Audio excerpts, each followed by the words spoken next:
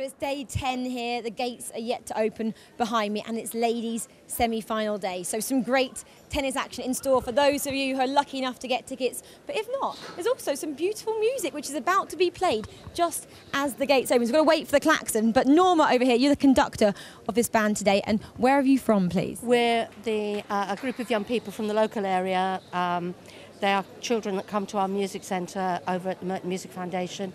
Some of them are local, most of them are taught by local teachers. If they live a little bit further away, they're taught by local people. How did the Merton Music Foundation get selected to come and perform here at Wimbledon?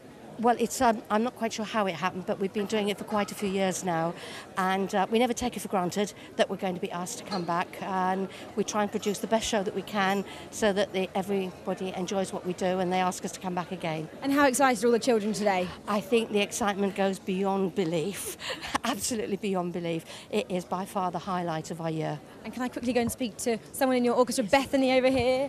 Jeff, follow me. Bethany, how excited are you to be playing at Wimbledon? Have you done it before? I've been here 4 times now. 4 times? Wow. Are you looking forward to this one just as much as you did your first? Yeah, this is my last one, so it'll be really special. Your last one. And what are you starting to play with? Purple and Green, the Wimbledon theme tune, is going to kick off in approximately, I don't know, I'm looking at my watch. We're still waiting for the klaxon as usual. We always have to wait for this point.